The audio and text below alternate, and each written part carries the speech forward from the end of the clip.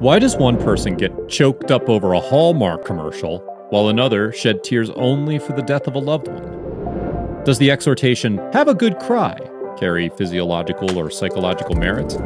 And how do crying behaviors differ among cultures and between the sexes? New research by psychologists is beginning to answer these questions, helping us better understand what human tears mean from social, psychological, and neuroscientific perspectives. I think the study of crying, more than is the case for any other emotional expression, may help us to obtain a better insight into human nature, says leading tear researcher Ad Vingerhoots, PhD, a psychology professor at Tilburg University in the Netherlands. Vingerhoots and others are tracking people's crying episodes to determine the role culture plays in why we cry, measuring the chemical makeup of tears, and examining the reactions they trigger in others. They're also learning how crying helps us connect with others by studying those who can't do it.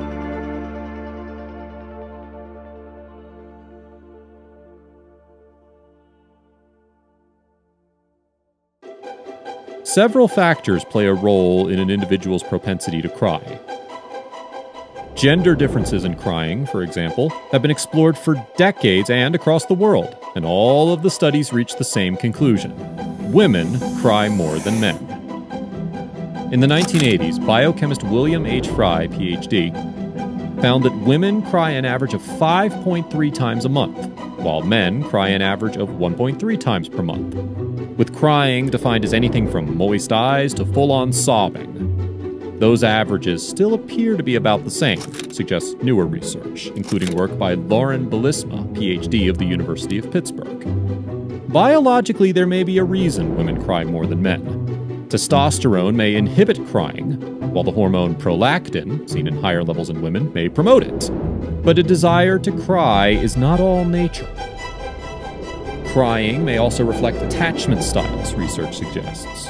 In her book, Seeing Through Tears, Crying and Attachment, psychotherapist Judith K. Nelson, PhD, summarizes past research and concludes that securely attached people are more comfortable expressing emotions and cry in ways that are considered normal and healthy, while those with insecure attachment may cry inappropriately. More recently, researchers from Tilburg University have found that people with dismissive attachment styles, or those who tend to avoid close relationships with others, were less likely to cry and tried harder to inhibit their tears than people with other attachment styles. The study also found that people with preoccupied styles, or those who might be clingy and overly dependent on others, cried more often than securely attached people. Women of all attachment styles cried more than men. Is crying good for you? For infants, tears serve as an important communication tool, allowing them to show their need for support. That tool may also serve us well in adulthood, several recent studies have found. One study showed participants images of faces with tears, and faces with tears digitally removed, as well as tear-free control images. Subjects judged the faces with tears as appearing sadder. However, participants rated those with tears removed more ambiguously, not simply less sad, but reflecting a range of uncertain emotions, such as concern or contemplation. Tears add valence and nuance to the perception of faces, says the study's lead author, Robert R. Provine, PhD, a professor of psychology and neuroscience at the University of Maryland, Baltimore County. Tears become a sort of social lubricant, he says, helping to ensure the smooth functioning of a community by helping people communicate. Bearing this out, researchers at Tilburg University have demonstrated that at even very short exposure times, respondents report being more willing to provide support to people with visible tears than to those without tears. Evolutionary Psychology 2013. Tears may also serve as a therapeutic role, though researchers say the supposedly cathartic role of a good cry has been overstated. If you feel unable to ask for help directly, your tears can convey this request without words. Keep in mind that this doesn't mean you're crying on purpose. They're a bodily response that most people can't easily control. 30 years ago, biochemist Fry found that emotional tears carried more protein than non-emotional tears, say from chopping an onion. The implication was that when you cry for emotional reasons, you are involved in a healing process. Research offers a new insight into tears. Why you cry and who sees you do it appear to make a difference in whether crying helps or hurts your emotional state.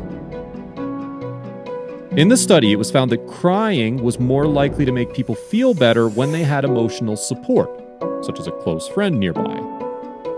If they were crying due to a positive event, or if their crying led to a resolution or new understanding of the situation that led them to cry in the first place. Criers felt worse if they felt embarrassed or ashamed of crying if they were with unsupportive people, or if they cried because they saw suffering. Overall, participants were more likely to feel better if they cried alone or around one other person, but felt worse or didn't experience a mood change if they were with 2 or more people. The inability to cry. Psychologists have also gleaned new insights into people who can't produce tears at all, either emotional or the basal tears that keep eyes lubricated. Ophthalmologists have typically treated dry eye as a medical issue, completely missing the fact that emotional communication is impaired when you lack tears. They have not attended to important psychological and social consequences. Vingerhotz, author of the 2013 book Why Only Humans Weep: Unraveling the Mysteries of Tears, is exploring what happens to people who can't cry, with neurologist Michael Trimble, MD, at the Institute of Behavioral Neurology at University College London. The project came about after a BBC interview with Trimble resulted in 900 people emailing to say they couldn't cry and would like to volunteer to be studied. What are some practical reasons why people cry?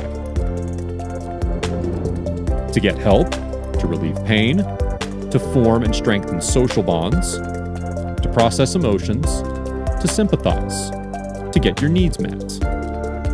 If you feel hesitant about crying around others, remember, crying doesn't indicate weakness. Since tears can help people realize you're experiencing pain and distress, you might benefit more from letting them fall than holding them back. Just watch out for excessive, uncontrollable tearfulness and crying, since these can sometimes suggest depression. So go on, cry if you want to, even if it's not your party.